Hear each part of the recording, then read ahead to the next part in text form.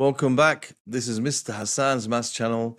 I'm now going to answer question number 3 from the October 2023 International A-Level Pure Mathematics paper, or paper 1, Pure 1 paper. And this question here is about surd form. So it says, in this question, you must show all stages of your working. Solutions relying on calculator technology are not acceptable. So you have to show every step of the work, okay, because you could just put this in your calculator and the correct answer will come out exactly in the right form. And, if you just wrote that down, you will get 0 marks for this, all right?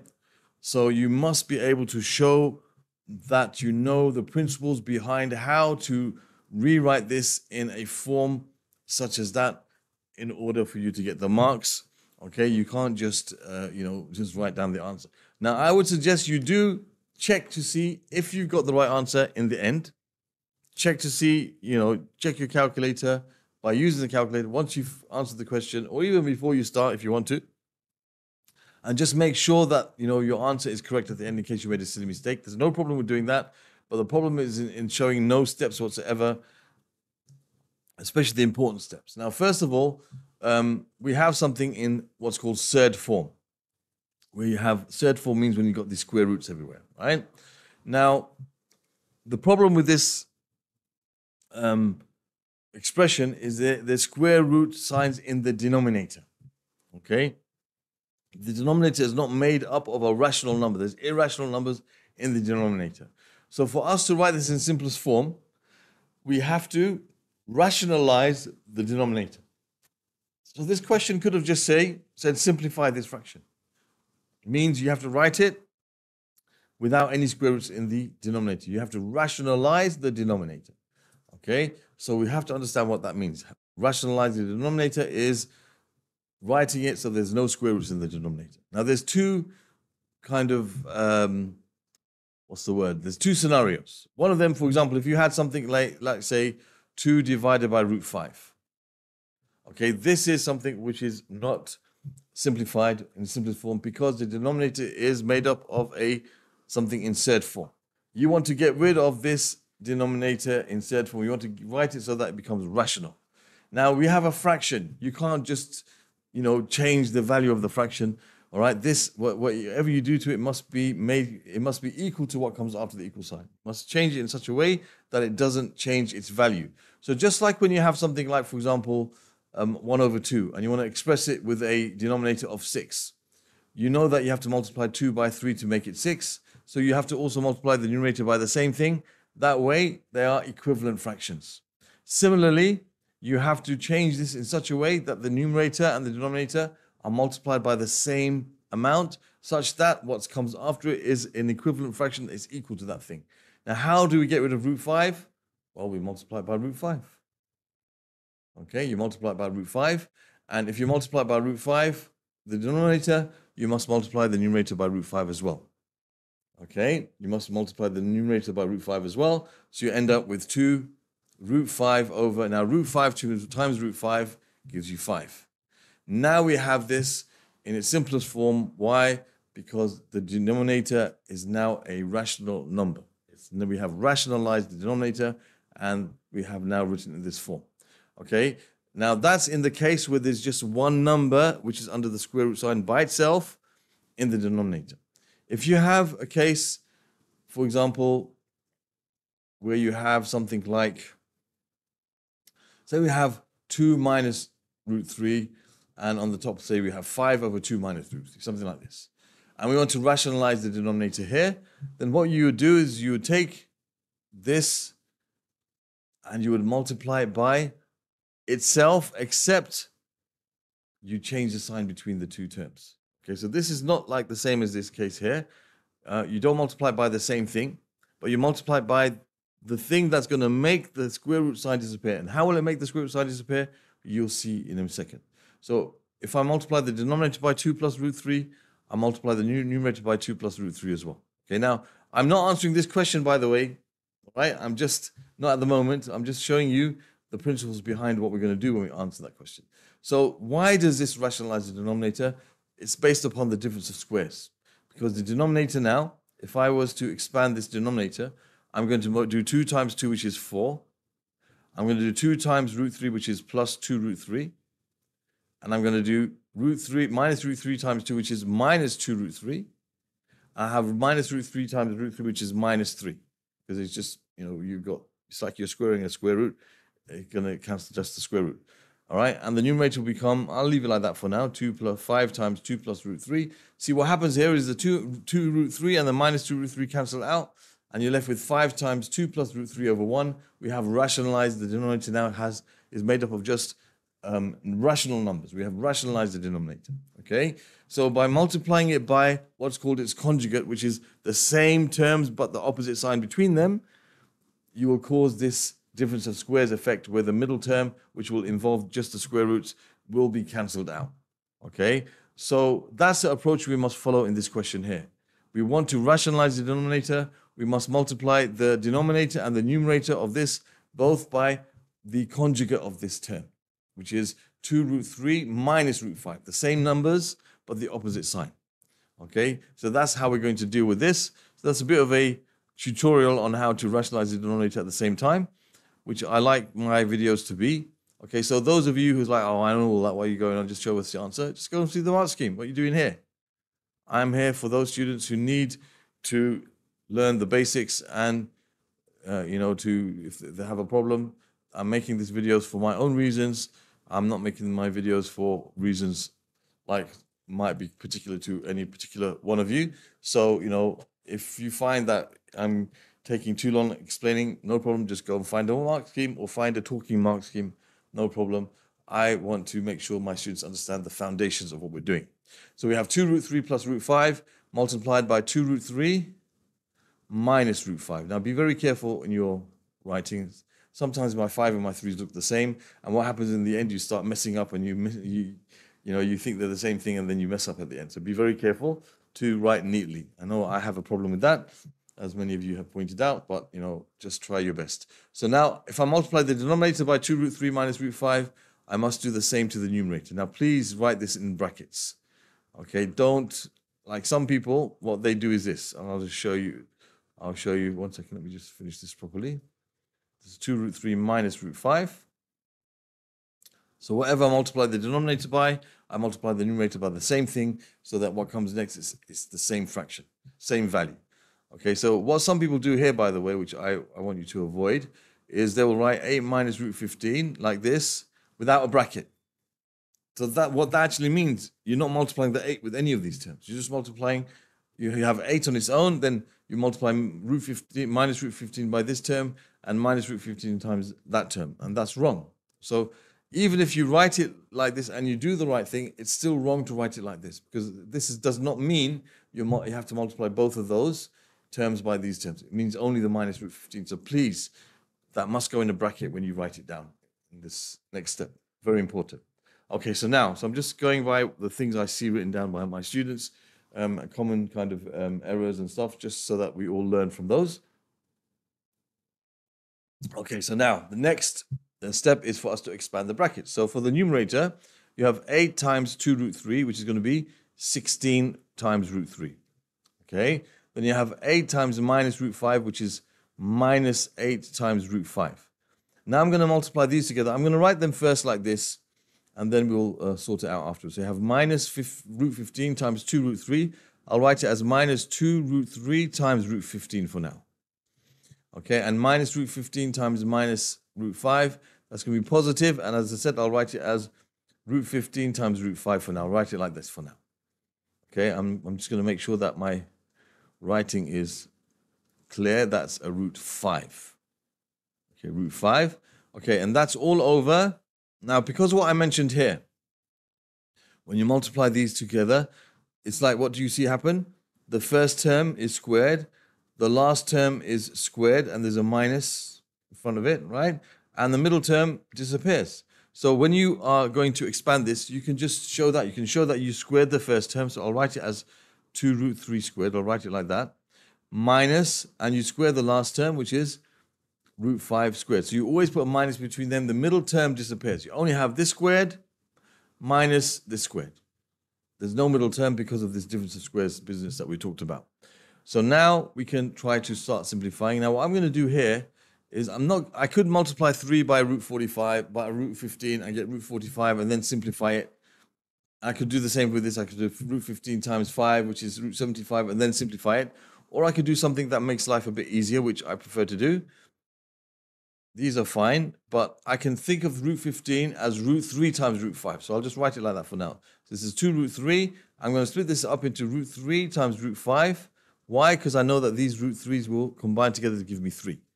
And this same thing, I can write this as root 3 times root 5. And then I've got a root 5 at the end. This is root 3 times root 5. That's root 15. All over. And then I can start simplifying this now. 2 squared is 4. Root 3 squared is 3.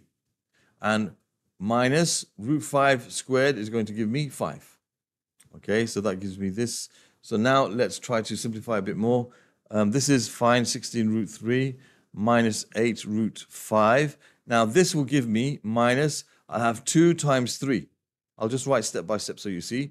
Root 3 times root 3 is going to be 3. So I have 2 times root 3 times root 5 plus, and root 5 times root 5 is going to give me 5. So this will be like root 3 times 5, which is going to be 5 root 3. Okay, root 5 times root 5 is going to give me 5. So that's 5 root 3 all over. This is 12 minus 5, which is 7. So now we can see we have 16 root 3 plus 5 root 3, that's 21 root 3. And we have minus 8 root 5, and this is going to be minus 6 root 5. This is going to give you minus 6 root 5, because you have minus 2 times minus 3. Minus 8 minus 6 is minus 14. They're like, you can think of them as like terms. It's like 16x plus 5x, 21x. 16 root 3's plus 5 root 3's, 21 root 3's. Minus 8 root 5's, minus 6 root 5's, minus 14 root 5's. And all of that is over 7. Now that is simplified now. That is, we have rationalized the denominator. However, the question wants us to go a stage further, and they want to write them as 2 separate terms. So what I can do is, and they've told us that a and b are integers, which if they don't end up as integers, we know we've done something wrong. So now we can just split this into 2 separate fractions. I have 21 times root 3 over 7 minus 14 root 3 over 7. I split them into 2 separate fractions, and as we can see, 21 over 7 is 3. So you have 3 root 3 minus 14 divided by 7 is 2 minus 2 root 5. See what I did there at the end? So you can be very careful. It was very ambiguous how I wrote that 5. Be very careful not to make that mistake, because then you might think it is a root 5 and then you might just add them together. So be careful. Well, we should see from the answer we have to have a root 3 and a root 5. So far, everything looks good. We have integers. We have a root 3, we have a root 5. But if you want to make sure that you've done the right thing, you can take your calculator and you can check. You can say, okay, let's put a fraction. 8 minus root 15 divided by 2 root 3. Okay, put a space so you can put the plus without the square root in there. And then root 5 plus root 5. Right, if I put that in my calculator, it'll give me the answer. Minus 2 root 5 plus 3 root 3. Okay, and what did we get? We got 3 root 3 minus 2 root 5. Same thing, just the other way around. That's right. Minus 2 root 5 plus 3 root 3. And there is our answer. There is our answer.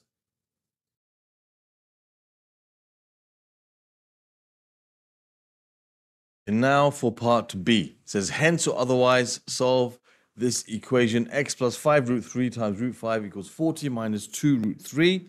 So this is the result that we had from part A. Whenever you see the word hence, okay, it means using what we just did. So that's what we just did. That's what we just showed, right? Now, can we use this directly at the beginning of this question? It doesn't look like it, all right? It doesn't look like it, all right? There's also otherwise, meaning there are other ways that you can solve it. You can solve it without using what we did in the first part, although normally the hence part is normally the easiest way of doing it, right? Anyway, so it looks like in the beginning, we can't really use what we did in part A. So let's just go ahead and solve it as we normally would. Now, somebody would look at this and get confused. What's all this roots everywhere? How am I going to solve this equation? Well, there's no difference between solving this equation. It could be, for example, x plus 5 times, 7. equals like, 20 minus 7x or 3x or something like that. There's no difference between solving an equation like this and an equation like that in terms of the process that you must go through. The only difference is that you have these square roots, these third form things that we have to deal with. But in general, how would we solve something like this? Okay, we would think, okay, it's a linear equation. This is a linear equation. The x has only got to the power of 1, right? You don't have x squared, you don't have x cubed, you don't have x in the denominators. It's just a linear equation, a simple linear equation with a bit of a bracket there, that's all. So what do we do first here? We expand the brackets.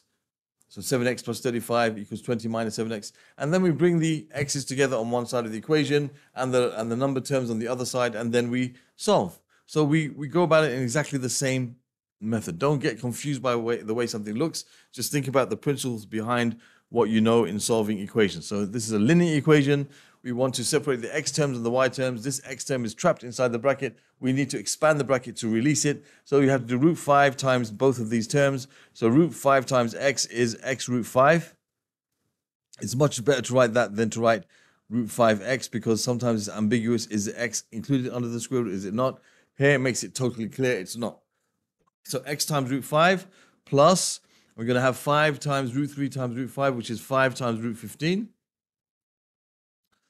Equals, and here we have 40 minus 2x times root 3. Now, let's combine the like terms. So x terms on one side, so x root 5 plus 2x root 3. Add 2x root 3 to both sides, and subtract 5 root 15 from both sides. So you end up with 40 minus 5 times root 15. Okay? Now what we can do is we can, we want the x terms to be separate. We're going to combine these two x terms together. Now, they're not like terms in terms of, you don't have like, 3x plus 2x, for example.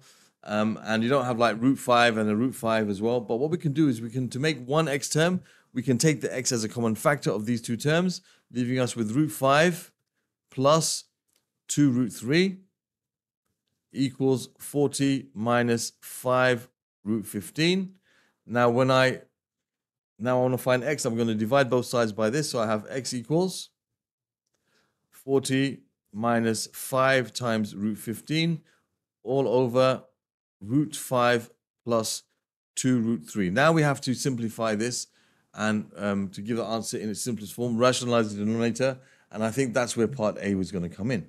So let's take the answer for part A and just bring it down so we can compare them. So we have the same thing in the denominator. I'll just rewrite it so it looks the same. The denominator is basically the same as this, just written the other way around. So you have 2 times root 3 plus root 5.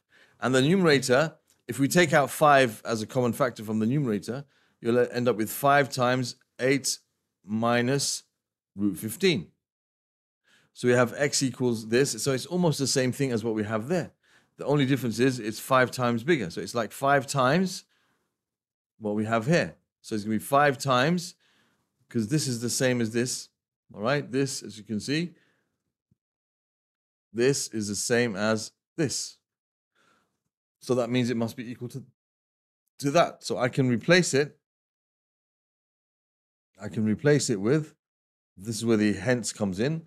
I can, instead of having to rationalize it all over again, I can use that result that we already found from part A.